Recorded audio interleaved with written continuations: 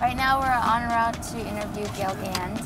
She is a celebrity pastry chef, and she owns a restaurant called True in Chicago. Hi, nice to meet you. No, it's okay. I have wet hair too. Oh, wow. Your kitchen's so pretty. I really do have blueberry muffins for you guys if you're hungry.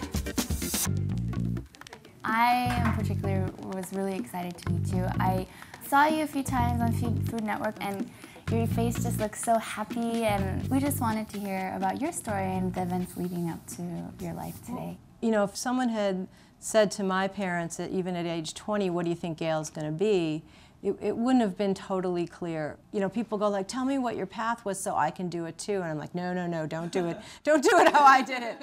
But if I had done it any other way, I wouldn't be where I am.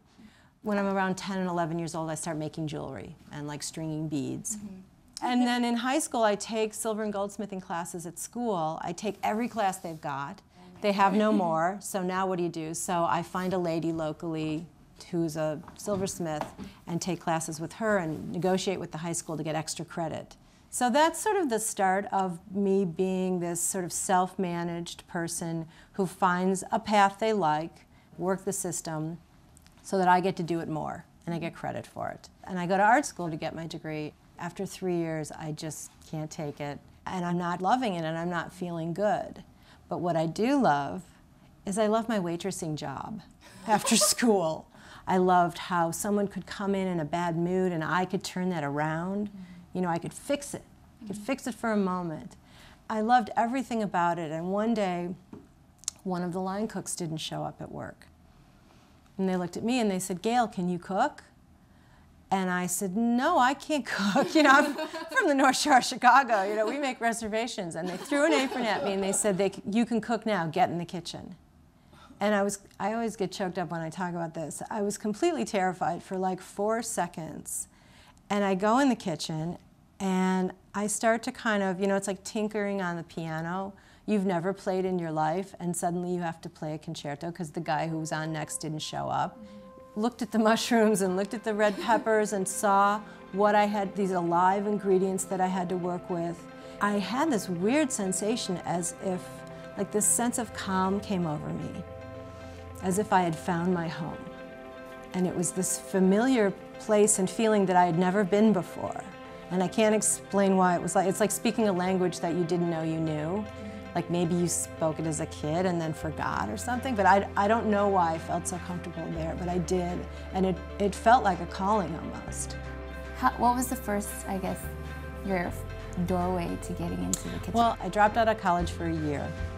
I went to Europe for a bit of it. I went to France, and I slept in my car and spent all my money on eating in 3-star restaurants all over France. I'd show up for my reservation at 7:30 in the morning and say, hi, I'm here for my lunch reservation at noon, and they'd be like, well, you're a bit early for your reservation, and I'd say, I was just wondering if maybe I could spend the morning in the kitchen. And they'd slam the door and go away and come back, and they're like, we talked to the chef, and they said that you can just, if you can sit in the corner, yeah, and stay out of the way and not, you know, talk. I'm like, that's what I would love to do. And what you do is after like the first half hour, find the guy in the kitchen who's doing the most menial tasks, and you walk over to him and you go, you know what, I bet you have better things to do than just peel that bag of potatoes. Why don't you let me do that? And like slowly, they'd let you handle the food and they'd let you in the kitchen, and then it becomes sort of this funny, like, they want to show you their secrets. Like a guy would come over and say, come here, I want to show you something. And he was stuffing truffle slices under the skin of a chicken. And by the end of the morning, then you sit down for lunch. You know everybody loves you because you've done their grunt work for them, all kinds of extra stuff come to the table, and you learn a ton. You know, if you're smart, you can figure out where to get the knowledge that you need for whatever it is you want to try to do. Did you ever have a feeling of maybe feeling inadequate for this when you first got in? I did. My old chef who I had worked part-time with called, and he has a pastry position, he needs filling. I'd never really been a pastry chef, but he's like, can't you just come and cover for me for 6 months? And I thought, you know, are you the person that answers back and says, sure, yeah, okay, let's do this? Or are you someone who sort of, you know, throws obstacles in the way and says, well, I'm not quite ready, and I really wanted to have done this first, and I definitely have. Is that you? Not with everything, but with some things, I'm like, I feel like I need to do something in order to feel qualified for it. Like, here's what you need to do. You need to lie and say you're qualified, and then when you get there, you will be. And my example of that, you know, this chef says to me one morning, do you know how to make croissants? And the right answer to everything in the kitchen is yes, chef. Whether the real answer is no, you always say yes, chef. If they say, like, is your work done? Yes, chef. Do you need something to do? Yeah. Just say yes to the chef, right? So what do? After work, I go home that night. I make 7 different batches of croissants from 7 different books. I stay up all night and teach myself how to do it. And when I come to work the next day, and he says, about those croissants, you know how to make those? When I say yes, I'm not lying, because now I do, because I've prepared. And you know, you might just need to put yourself in some of those positions a couple times to learn that about yourselves. What can you do and what really can't you do? And I remember when we first met Julia Child, she's like, so, you know, tell me your story, where'd you go to school? And I said, well, you know, I'm mostly self-taught. She said, oh, darling, never say you're self-taught. Always say you learned in the field. So the first thing was sort of to learn how to, you know, glorify your experience a little bit. So, you know, mine is this sort of like collage of experiences. You know, if you think about, like, should I go live in France for a year or not? You know, just do it. Just do stuff.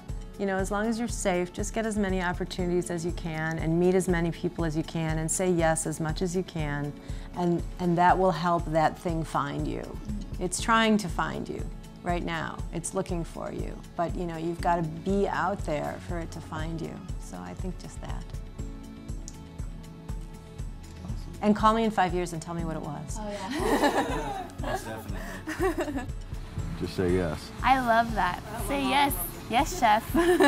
Stop waiting for something to happen to you and go make it happen for you. Exactly. Doing a tour of restaurants in France. Like, who gets that bold? That takes a lot of courage. Take care, Gale. Hey, I'm Lindsay. Thanks for watching. Make sure to check out some of our other videos and subscribe. Bye!